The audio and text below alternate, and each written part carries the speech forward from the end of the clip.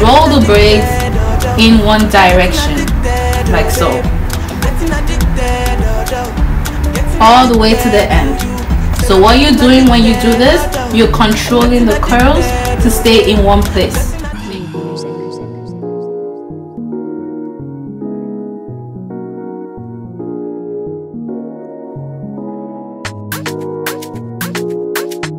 So we are done with the Bohemian Box Braids course, and I know that by now you know how to do the Bohemian Box Braids using the technique that I just showed you. So this is the finished look of the Bohemian Box Braids. As you can see, it is so beautiful. It is so beautiful. It is so light. It's not heavy. Does it feel heavy? No. Not heavy. Right. So you see what I'm saying? Like, when you follow with the way that I showed you, step by step, you will definitely have the look that we have right now. Because just make sure that you follow through with the tutorial and you'll be good. I also just want to say that before you even begin to do the braid, because I'm probably sure you know you're going to watch the tutorial first before you actually practice, I just want you to set your mind, set your intention to get it right. So when you set your intention to get it right, as you go on with the braid, you will even begin to come up with, you know, the way that you want the structure to be. Like I said, you can get the tree structure whichever way you start. If you want to start with no curls, you can still get the tree structure, but it's just all about you setting the intention to get it right. Once you set the intention to get it right, you're going to observe as you go, and you're going to figure out places where you need to put curls, places where you need to put accessories, places where you need to layer the braids, and so on and so forth. So like I said, the technique is really all about you. It really depends on you.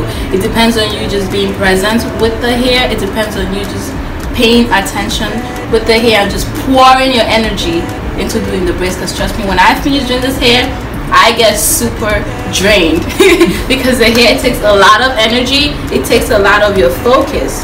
Okay, so that's pretty much the technique, is the details. Details, details, details. If you're not detailed, if you're not present with the hair, you're not going to get the boho box braids to look like this. It may look like it's just adding curls, but trust me, by the time you're done, it's gonna look totally different. It's not going to look like this. Okay, so I feel like there are definitely questions that you guys may have concerning the style, which is why I'm going to go over the questions. So I just want to talk about, you know, the boho box braids, the history of the braids. Pretty much I did not create the style, but I definitely came up with my own method, my own technique of doing it. The boho box braids is it came from, you know, the time that the Goddess Full Law came out. And then with Zoe Kravitz, when she had like the human hair braids with curls on the ends, so it's just a combination of Goddess locks and the Zoe Kravitz braids. But the only difference with the boho is that it has like the curls in the body of the braids as well, as you can see. Of course, it has curls sticking out. So the curl sticking out is pretty much from, the idea is from like tree braids. I'm not sure if you're familiar with tree braids. So tree braids is like cornrow style that, you know, as you go, you just need pieces of hair sticking out from left and right. So that's where the idea came from with the boho braids. So it's a combination of Goddess lock, the Zoe Kravitz braids with curly hair on the ends, and then tree braids. So that's pretty much how the style came about. And then yeah, I just came up with my own technique. Yeah, about how long the style will last. So the style will last you 2 months, and you can definitely get a touch-up after you wear it for like a month and a half. You can definitely get a touch-up in like a month and a half if you want to wear it for like 2 months and a half to 3 months. But yeah, 2 months is a good time to wear the braids. And of course, I wouldn't recommend you go over 2 months, because of course you want to allow your hair to breathe, and then you can just take it out. So for the touch-up, what I do is I take out like 3 rows of the braids like so, all around the perimeter. So I just re-braid the same way that I did it. Is the same way I'm just going to re-braid around. So that's for touch-up. get you through like in a month and a half if you want to do a touch-up. And can you wash the braids? You can definitely wash the braids, especially if you're getting touch-up. You can wash the braids. So when washing the braids, you want to make sure that you just use regular shampoo water. Do not squeeze shampoo on your hair. So what you do is you pour shampoo in a bowl of water or a bucket of water, and just shampoo water you just pour on your scalp, and you use your fingertips gently to massage your scalp. Do not squeeze shampoo on your hair because you don't want the shampoo, some of them, to get stuck, especially the areas where the knot is made. So you use shampoo water gently with your fingertips under the shower, or I don't know if you're using a bucket, just gently with the shampoo water. And you don't want to use conditioner, okay? So the only thing you do, shampoo water, gently massage your scalp, focus on your scalp, do not wash the braids, just focus on your scalp. And when you're done washing, you just allow it to air dry, or if you want, you can just blow dry it with the dryer on low heat. You can blow dry it, and then you can use a leave-in conditioning spray. So that's why I said do not use conditioner, because you may struggle with getting the conditioner out if it gets stuck where the knot is made. So you can use a leave-in conditioning spray. If you wash, this is what you do. Any brand of leave-in conditioning spray is fine, as long as you just use a leave-in conditioning spray after you're done washing. Do not use conditioner.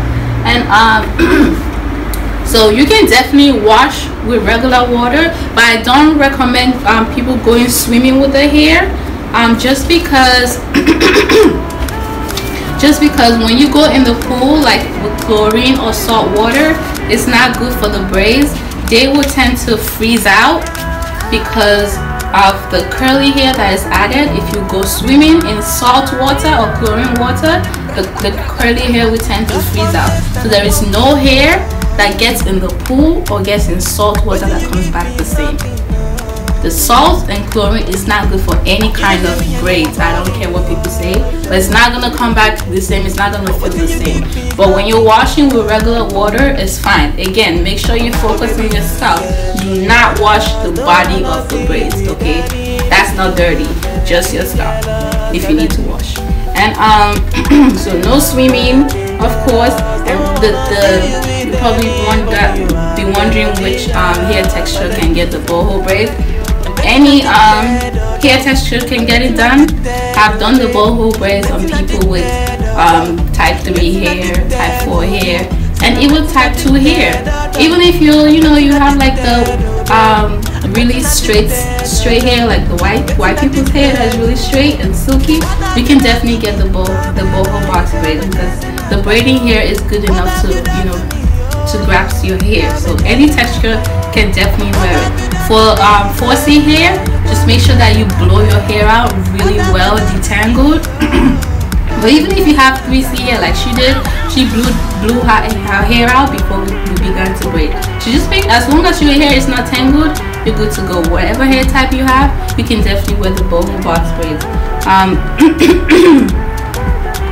Okay, so also before you start braiding, I would recommend, if you're very sensitive with your scalp,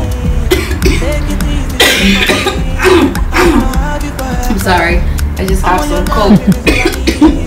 But if you're very sensitive with your scalp, I would recommend that you do apple cider vinegar rinse before you start braiding. So you take the jumbo braiding hair, you can rinse with apple cider vinegar in warm water. Then you just soak the hair, bring it out, and allow it to air dry. That's if you know you're sensitive. The truth is, you don't know you react to hair except you try it. So you don't know if you will react unless you try it. But if you feel like you're very, very sensitive, you can definitely rinse it, so that way you feel more comfortable. But yeah, that's before you start to braid. So I want to talk about the packs of hair that you need for every length. So if you're doing shoulder length, back, waist, or hip length, so let me start with hip length. If you're doing hip length, you need 6 packs of the jumbo braiding hair. 1 pack of KIMA braid is fine for whatever length you're doing, and 1 pack of either of the curls, the wavy or the deep curl or the cube human hair blend is good. You're definitely not going to finish the human hair blend with one full head, so you can definitely use it again if you're doing the boho braids next time. It's more than enough to go around like 5 times because you're not doing too many, you're not using too many curls. So for waist length, you need 5 packs of jumbo braiding hair, 1 pack of the KIMA braid, and 1 pack of each of the human hair blend. Again, if you're getting the human hair blend for the first time, you can definitely use it over and over. And then for shoulder length, you need 3 packs of the jumbo braiding hair, 1 pack of KIMA braid, and the human hair blend, either of the curl patterns. So that's pretty much the amount of hair you need. So the only thing you're really changing is the jumbo braiding hair. So yes, that's pretty much all you need to get started with the Bohemian box braids. If you have any more questions, feel free to ask me. So right now I'm just going to show you what to do before you go to bed, okay? So you want to make sure that you always moisturize your scalp while you have the style, because this is protective hairstyle, but then it also exposes your scalp. So you want to make sure that maybe every 2 days you put scalp oil, and before you go to bed, put the hair in 2 sections like this. And then you're going to make sure you take all the curls in, and you just roll the braids in one direction like so, all the way to the end. So what you're doing when you do this, you're controlling the curls to stay in one place. Make sure you roll the braids in one direction before you go to bed. So you do it on one side, you hold it with a little rubber band or a scrunchie, you hold the ends. You can do it on one braid, but it's usually easier to just roll 2 braids. So you hold it with a scrunchie like so, take it to the back, and then you're going to do the same on the other side. You're going to roll the braids on the side. You can take all the curls in, and you just roll it. Make sure the curls is rolled in like so. Roll, roll, roll, roll, roll all the way to the end. Hold it with another scrunchie like so.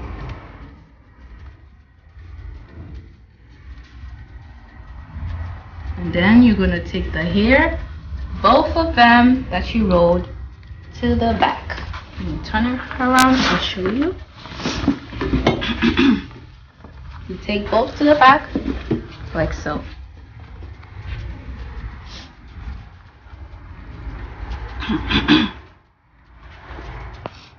Take both to the back, and you just again roll it, roll it, roll it, put it in place, and then you wear a bonnet over it. So we don't have a bonnet right now, but you know what to do. So you just wear a bonnet over it, and you will be good. The reason why I say roll the braids is so that when you take it out, the curls are not going to get tangled when you're sleeping. Because if you sleep with the braids without rolling them, you know, of course, when you're sleeping, you're applying friction to the curls, and then they're going to get tangled. So make sure you roll it before you sleep, so that the next day you take them out, it's going to be nice and free, and there will be no tangles, nothing. You easily put your fingers through it. So that's all you need to do before you go to bed, and just make sure you moisturize your scalp every time, every 2 days. And then you can definitely, if you feel like you need to moisturize the braids, again, the only product that you should be using is a leave-in conditioning spray. Do not put anything else. It doesn't need too much of product, because you don't want product to get built up in the braids. So maybe like once a week you can use a leave-in conditioning spray if you feel like you need to moisturize, if your hair gets dry outside, depending on the weather. But that's pretty much it with the Bohemian box braids. It's very easy to maintain, not too much. Just take care of it before you go to bed, get up the next day and go, and you can do different styles with it. Okay, so I hope you enjoyed this course. So thank you so much for taking your time out, and I hope that you really learned all you need to learn with the Bohemian box braids. Again, feel free to ask any questions. Leave all your questions in the comment section, and I will definitely answer all of your questions. Okay.